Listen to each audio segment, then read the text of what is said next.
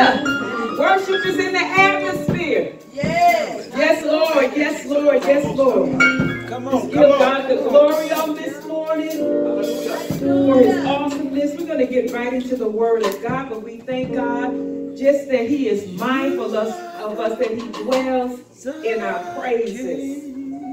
Hallelujah. We're going to go to St. John, the 17th chapter, the 20th and the 21st verses. Matthew, the 6th chapter, the 9th and 10th verses. Matthew, the 18th chapter, the 21st and the 22nd verses, and Colossians 3 and 13. It seems like a lot, but we need these scriptures to make the connection. First, in St. John 17th chapter, the 20th and the 21st verses, it says, "Neither I pray for these alone, but for them also which shall believe on me through their word, that they all may be one, as thou, Father, art in me, and I in thee, that they also may be one in us, that the world may believe that thou hast sent me." Matthew 6, chapter, the 9th and 10th verses. "After this manner, therefore, pray ye, Our Father, which art in heaven, hallowed be thy name, thy kingdom come, thy will be done in earth as it is in heaven." The Gospel of St. Matthew, the 18th chapter, the 21st and the 22nd verse. Then came Peter to him and said, "Lord, how oft shall my brother sin against me, and I forgive him? Till 7 times? And Jesus said unto him, I say not unto thee until 7 times, but 70 times 7. And finally, Colossians 3 and 13. "Forbearing one another and forgiving one another, if any man have a quarrel against any, even as Christ forgave you, so also do ye." There were 2 friends. There's a story about 2 friends who were walking through the desert. During some point of their journey, they had an argument. And so the one friend slapped the other one in the face. The one who got slapped, he was hurt. And without saying anything, he wrote in the sand, "Today, my best friend slapped me in the face." So they kept walking on their journey until they ran into an oasis. So they decided that they were going to take a bath. So the friend that got slapped got stuck in the mud and started drowning. But the friend who had slapped him saved him. So after he recovered from near drowning, he found a stone. And on that stone, he wrote the words, "Today, my best friend saved my life." So the friend who both slapped him and saved him, he said, "After I hurt you, I'm just curious, after I hurt you, you wrote in the sand. But when I saved you, you wrote on a stone." And he said, "Why did you do that?" And the friend replied, he says, "When someone hurts us, we should write it down in sand so the winds of forgiveness can blow it away." All right. He says, when someone does something good to us, we must engrave it in a stone where it can never be erased away. I like that. As we have been seeking God during our revival in January, the Lord had impressed upon Pastor Roy and I that one of our major assignments for this upcoming decade, and he made it very clear, not for this year, but for this upcoming decade, is that we should raise up an army of prayer warriors, and how for this decade we should sincerely seek God for a spirit of revival. But he said, but before you go into that, he said, a foundation needs to be laid concerning the importance of unity. That's why I'm pulling that scripture from St. John in the scripture from Colossians. He said, you must lay a foundation about the importance of unity. So during my next few teaching opportunities, I'm going to be focusing on one of the attributes of the kingdom, which is unity. I'm going to be focusing on forgiveness, and finally the anatomy of a prayer and how revival looks. So in this decade, what we're really seeking God, we're really seeking God for miracles of our hearts. Yes. Because one of the number one reasons that hinders our prayers is unforgiveness. Amen. Speak life. That's right, Carol. That has to be dealt with. It's no need of faking game like we okay and we all right, we love everybody. You know, when we have unforgiveness in our heart. And forgive really is a financial term, which means to cancel a debt. It's like when they say they're going to forgive your student loan. They're going to forgive a certain amount that you owe. So forgiveness, this means that I cancel a debt. And the Greek word for debt is not a mystery. It just means to owe somebody something. And forgiveness, and what forgiveness means is that I give up resentment or claim or requital for an offense or something that has been done wrong to me. So in other words, I'm no longer going to make a claim against that person. Speak life. And when it comes to forgiveness, it's one of the most essential needs of people. For we need to be both forgiven and we need to forgive others. And when it comes to forgiveness and compassion, they're connected. Because it takes compassion to make forgiveness possible. And as we forgive, that's a way of restoring and healing. Now, it costs to forgive. Yes, it does. I'm not saying forgiveness is easy. That's one word you won't hear me use throughout this message. It's not easy, but it's necessary. Mm-hmm. And when you think about it, the Lord would never tell us to do something that was impossible outside of Him. Amen. So it's necessary. So what it does, the forgiveness is reserved for those who have wronged us. In other words, forgiveness is for those where blame has been assigned. It's your fault. You know, you did that to me. So that's what forgiveness is for. It's for people where we have assigned blame to. That's right. Like I say, it's not easy. A lot of times it's hard, especially when you're in a long-term relationship. But it is necessary if we are going to function properly. Now, before I deal with this particular part of the message on forgiveness, I'm going to just want to go back to St. John 17, the 17th chapter, and we're going to zero in on the 21st verse. Now, St. John 17, the 17th chapter, that's what I call the Lord's Prayer. Because this is him actually throughout. He's really praying to the Father about his glory and how he wants the kingdom to look. So if you look at St. John, the 21st verse, remember we're talking about prayer. We're talking about the kingdom on today. We're talking about how should the kingdom look? How should kingdom citizens function in the kingdom? So when we look at verse 21, Jesus lets us know that one of the desires for the kingdom is unity. Yes. Unity. For his request in that verse is simple. That they all may be one, as thou, Father, art in me, and I in thee, that they also may be one in us. And he goes on further to say there's a reason why he wants this done, not only for our benefit, but also that the world will believe, on him. Now when we zero in on that phrase, be one in this particular verse, when we're talking about Christian unity, get out of your minds, we're not talking about an organization. We're not talking about external. That's why we know he's not talking about denominations. Furthermore, I think that he saw in the future that denominations was going to be an issue in the body of Christ. So he's saying, you know what? Let me nip that in the bud before that even comes into existence. So when he's talking about Christian unity, it's not, like I say, it's not an organization. It's not external. So what it's based on, our shared union in Christ. So if you're in Christ, I don't care what you label yourself. If you're in Christ, that unity has been formed, that union has been formed by mere virtue that we're all in Christ. Amen. So that's the unity he's speaking about. And so and he gives it, and to show you that's what he's talking about, he even goes on to say, just like the Son is in the Father, Just like the Father is in the Son. Amen.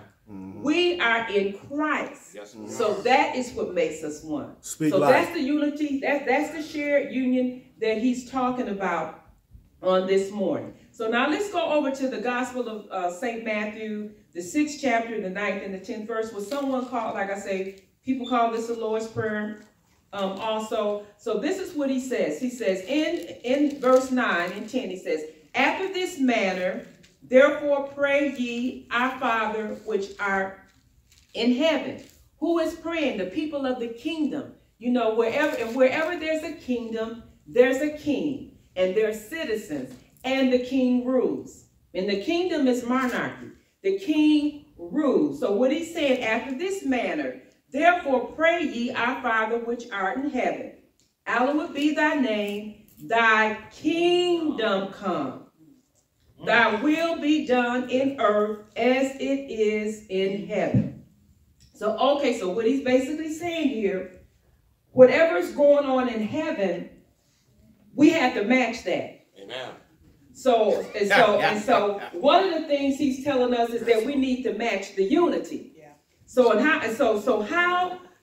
does it look in heaven? Well, let's go to 1 John 5 and 7.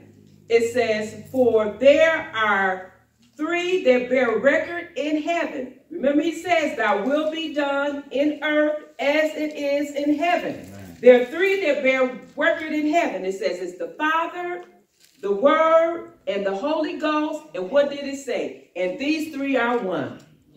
They're one in purpose. They're one in desire. So our unity is supposed to mimic or be a replica of what's going on in heaven. And like I said, wherever there's a kingdom, there's a king, there are citizens, there's a location, and more important, that king sets the atmosphere of the kingdom. Yes. And Jesus just told us in St. John 17 and 21, he wants us to be one, just like him and the Father are one. When we go to 1 John 5 and 7, how are they operating in heaven? They're one. Yes. So that's the unity that he's talking about. Thank you, Jesus. That we're supposed to have on this morning. Yes. Now let's move on to why is it so important for forgiveness to function in order for unity to have its free course. So let's go to St. Matthew, the 5th chapter, the 38th and the 39th verse. Teach me. This is Jesus talking. He said, ye have heard that it hath been said, an eye for an eye, and a tooth for a tooth. But I say unto you, that ye resist not evil, but whosoever shall smite thee on their right cheek, turn him the other also. Now, this is a common phrase that Jesus uses throughout his discourses. And he does, what he'll basically say, he'll say, well, you have read, but I say. Right. He'll say, you have read, but I say. Right. And so what we see in this particular passage, what Jesus is doing, he's presenting, he quotes this before he's going to present the true standard for dealing with disputes and offenses. So because he makes the statement, eye for eye. So he's letting them know, I know what the law says. You know, I'm fully aware. But he's saying that also, he's saying an eye for an eye because he knows that retaliation is just a natural reaction. Right. So he said, I know it's a natural reaction, and he's saying, don't play with me because I know the word, I know the law. Right. And so in doing this, what he does, he's establishing that fact. Furthermore, he's quoting from the principle of lex talionis, which means an eye for an eye. And this particular system was put in place back in the Old Testament, and the reason why they did it had to do with civil justice. And they did it because to promote fairness, because they didn't want someone saying, well, okay, well, you kill my sheep, and what I'm gonna do, I'm gonna kill 100 of your sheep. So this law of eye for eye, it was put in place for fairness. And also it was put in place to curtail further crime or prevent excessive punishment. Right. So it was a system of fairness when they said an eye for an eye. But he says, but you know what? That's what you said. But he said, that's what you have read. He said, but this is what I now say.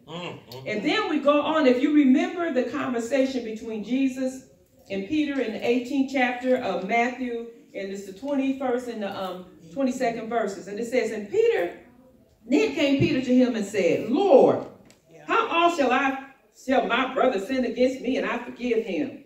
He says, to 7 times. Jesus said unto him, I say not unto thee until 7 times. He says, but 70 times 7. Now if you study Jewish history, the rabbis said that you should forgive a person 3 times. So that's why Peter thought he was really being gracious, because he says, okay, I'm going to do more than 3 times. I'm going to come to the Lord. I'm going to double it. I'm going to say, I'm going to forgive him 7 times. He said, I know I'm doing good when I double it. You know, I'm going over and beyond. Because Peter knew human nature. So Peter's question has to do with forgiveness. Can I put a limit on it, God? You know, can I just cut him off at 7? So because he knew human nature. He knew people can just keep doing stuff over and over and over again. So he says, what I'm gonna do, I'm gonna cut you some slack. I'm gonna add 4 onto that 3, and I'm gonna do 7. But what Jesus stated, he says, no, it needs to be unlimited. So what Jesus was saying, he said, forgiveness is unlimited. So what he basically was saying is that when it comes to forgiveness is qualitative, it's not quantitative. Now, those who study stats, you know the difference between the two. It's qualitative, it's not quantitative. In other words, you cannot count it. You don't count forgiveness. It's like me saying, okay, you saved. You know, you got saved today, and I'm gonna give you a stack of 50 grace tokens. Once you run out of those 50 grace tokens, there's no more grace for you. So he said you don't count it. What the bottom line is, the law keeps count, but grace does not. Hallelujah. This thing, if grace kept count, you know, I said, oh Lord, you know what? I would be messed up. I've been saved like what, 73, 47 years. Can you imagine that I only had 50 grace tokens when I got saved? Amen. That's like what? A little bit over 1 grace token a year. I'd be messed up in a bad way when I joined the church and took the right hand of fellowship. The pastor gave me a bag. Here you go. Here you go, sweetheart. You got 50. You know, use them spare. You know, use them very, very, very carefully. Man. So the law keeps count. Grace does not. And I am so glad that it's like that. But if the kingdom is going to function properly, if his will is going to be done in earth as it is in heaven, we got to walk in oneness. Thank you, And Jesus. the only way to walk in oneness is that we have to deal with unforgiveness. We have to do like the 2 friends walking. When someone does something to you, write it in sand so you can just blow it away. Time will heal. And when someone does something good for you, write it on the stone. You know, they blessed me today, Lord. Thank you for that. I give you the glory. I wasn't looking for that. I'm just going to write this on the stone so that I can remember it. So forgiveness and unity are inseparable. I almost want to make them like synonyms. But I know I can't start writing a whole new dictionary. But forgiveness and unity are inseparable. Yes, hand in hand. Yes. You can't have one without the other. Yes. And we're going to function in the kingdom. Yes, hallelujah. We have to remember that we are one based on our union with Christ. Hallelujah. And finally, we see Paul exhorting the Colossian church in Colossians 3:13. He says, forbearing one another and forgiving one another. If any man have a quarrel against any, even as Christ forgave you, so also do ye. He did that because he knew there was going to be some issues. He would, if there wasn't going to be a need for us to forgive one another, we wouldn't need the scripture. So that lets us know evidently it's going to be some circumstances and, like they say, situations that's going to come up that's going to require me to forgive someone and for me to ask forgiveness. Yes, Lord. And not only that, but forgiveness is the image of God. You know, he says, you know, I want you to be one so that the world know that I'm real. He said, I want you to forgive and love one another so people say, I know God is real, because I remember back in the day, them two was fighting like cats and dogs. So he said, I know God is real because they talking now. Forgiveness is the image of God. It is the key to our spiritual unity in the church. And you know, really what forgiveness is? Amen. Forgiveness is a fort of protection around unity.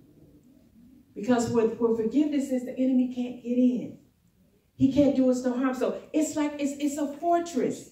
It's our protection against unity. And furthermore, we're at our best when we're forgiven. Yes, we are. Because of the spirit that we're in. That means that we're not judgmental. That means that I ain't bitter. That means I ain't mad at you. Right. That means I'm not hostile. And it means that we have the ability to be on one accord. Speak life. Speak life. So remember, the kingdom is going to function. We got to function in unity.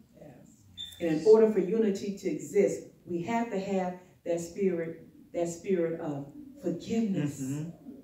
You know, let it go so you can see what God has planned. You know, the Bible says the pure in heart, they should see God. I want to see God. Me too. You know, and if I have to let it go to see what God's plan for my life and God's purpose for my life is much more important than me holding on to something. That's right, Carolyn. Let it go. It's much more important. Like oftentimes, you know, when people are becoming, you know, thinking that, you know, that they have made me angry, that made me upset. I said, you know what? I said, that wasn't even. I That's said, serious. I said, sweetheart, that wasn't even that serious. I know that's right, baby. I said, I'm good. Amen. I'm good. Amen. So, Amen. I'm going to close. But what we're going to do, if you can, I want you to stay with me because there are two more parts to this message. We're talking about the next decade of prayer. We're talking about the next decade being a spirit of revival. Haven't we had enough decades of name it and claim it? Right. Haven't we had enough decades of I want a Benz, I want a house on the hill? Haven't we had enough decades of that? Should we now move into a decade of the kingdom? Yes, Should we now move into a decade of unity? Yes, Lord. Even, you know what? Even enemies will come together to fight another enemy. Yes, they will. Yep. Even enemies will come together for a common cause. You see that in the news on all the different wars that are going on. A lot of these wars, if you just do the background and you do your research, countries are coming together that wouldn't talk to each other because they have a common enemy. We're all one in Christ, and we all have a common enemy. Yes, we do. And it's not each other. It's not each other. So today I just wanted to lay the foundation about prayer and unity and how important forgiveness is. Now, and we'll deal with the next two segments. The next segment we're going to deal with unforgiveness, refusing to forgive, how that hinders not only our walk with the Lord, but how we're hurting the body of Christ as a whole. You know how they say sometimes you need to take one for the team? Yeah. Sometimes we just need to take one for the body of Christ. Amen. God, because your purpose and your will being done on earth, in earth as it is in heaven, is much more important than me holding on to a grudge. Look at the big picture. It's not about us. It's not about me. It's about his will being done in earth as it is in heaven. Yes, ma'am. Yes, ma'am. And the last part of this, I just titled it the prayer series. I didn't have no fancy name for it. I say prayer series.